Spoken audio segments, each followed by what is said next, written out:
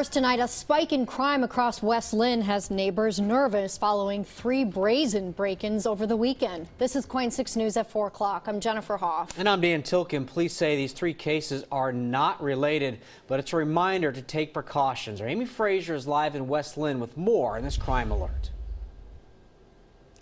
Dan, this is one of the homes where a suspect tried to break in. Luckily, it's for sale, so no one lives here. In 2 other cases, there was someone home.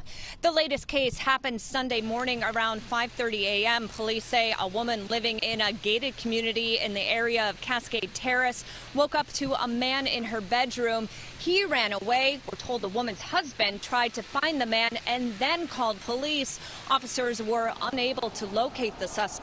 He's believed to be in his 20s or 30s. He was wearing a hoodie and a light-colored jacket. Investigators say the suspect got into the house through an unlocked door. This happens from time to time.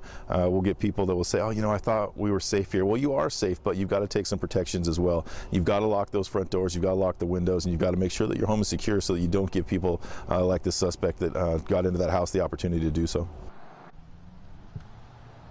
Officers were also called to attempted break-ins on Friday. At about 3:30 Friday afternoon, a neighbor on Clark Street called 911 after seeing a man break a window at that house that's for sale. Officers tracked down and arrested the suspect, Kevin Hupel. Then Friday evening, police say a man arguing with his girlfriend broke into 5 unlocked cars and then smashed out a window at a home on Cottonwood Court where he thought no one was home.